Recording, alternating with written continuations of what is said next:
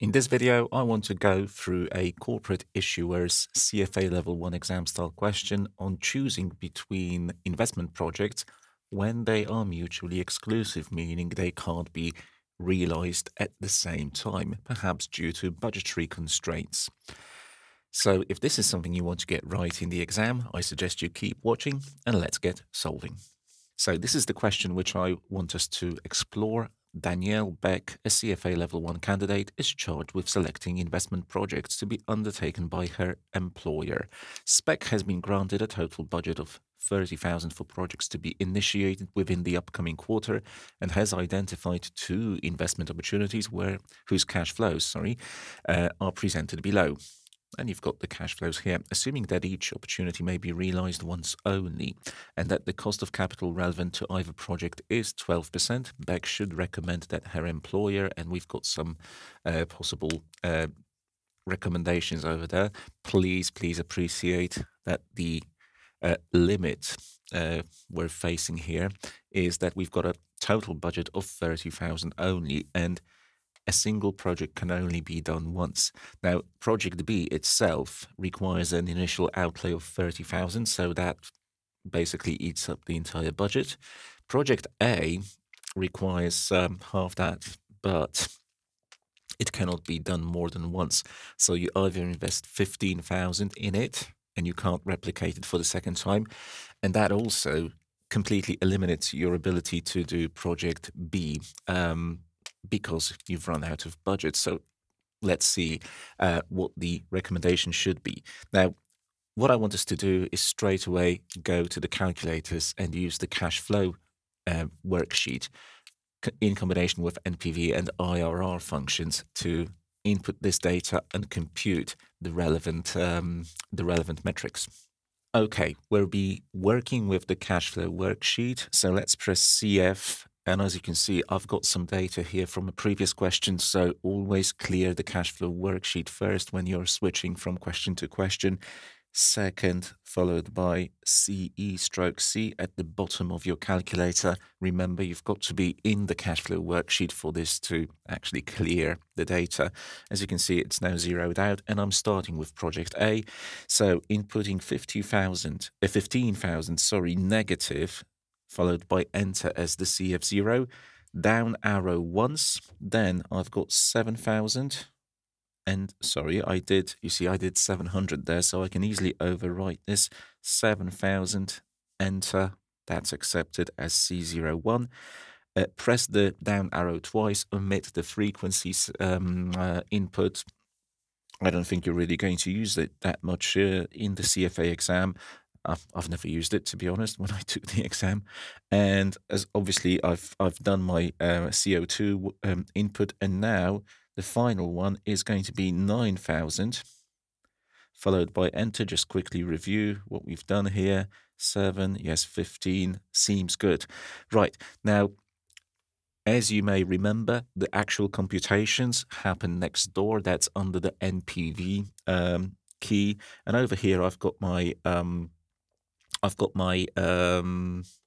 prompted to basically provide the calculator with an I, that's a rate of interest, and that's going to be 12%. That's what the question tells us. So 12, enter, down arrow once, we're at the NPV, or the place where the calculator is ready to compute NPV, just press compute, and out it pops. That's the NPV of the project. So maybe let's write this result down for project A. The NPV result is a positive 4,034. So brilliant. This project should be accepted on its, based on its NPV. And I guess, and you should be guessing this as well, you should be expecting this.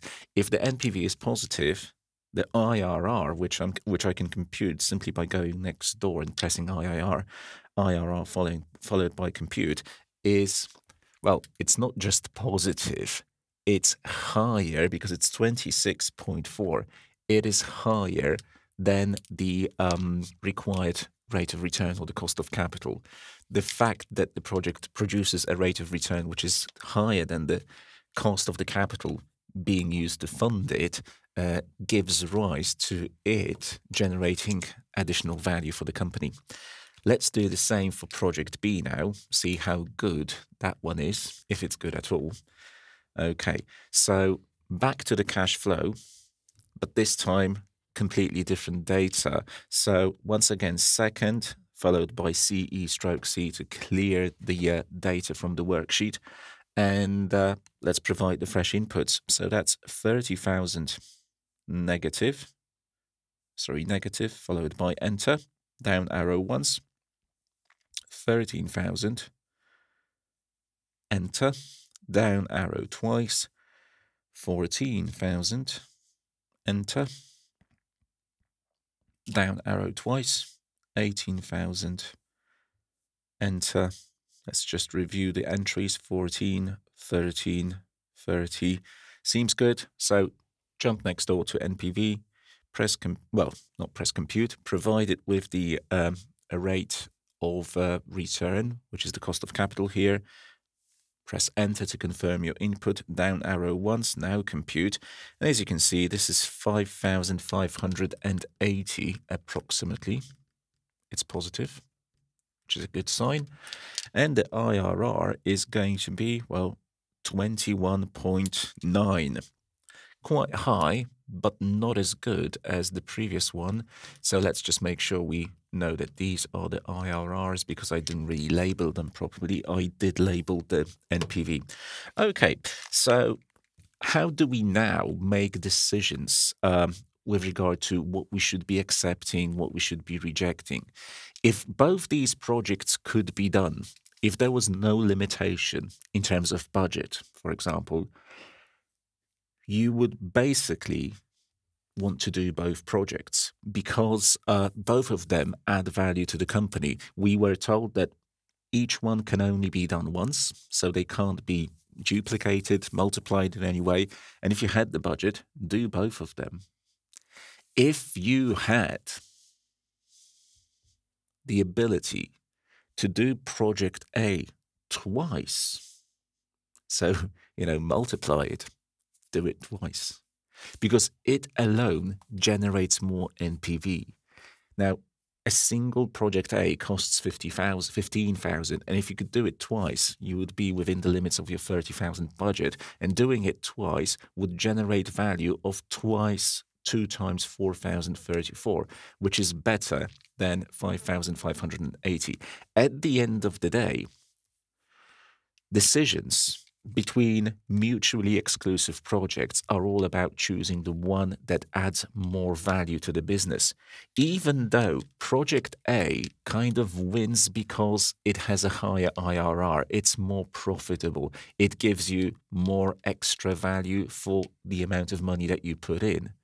At the end of the day, doing it wouldn't generate as much added value, which is measured as NPV, than project B. And based on NPV alone, in the case of mutually exclusive projects, you would go and choose project B. So let me write down this decision rule. For mutually exclusive projects, the decision is choose the project with the highest or higher NPV, obviously providing that the NPV is positive, so, higher positive NPV, of course. If the NPV is negative, it may be higher than something else, which is also negative, but don't choose it. It would destroy value. So in this case, we ought to be definitely ought to be choosing project B, so rejecting project A and accepting project B, and that's answer C.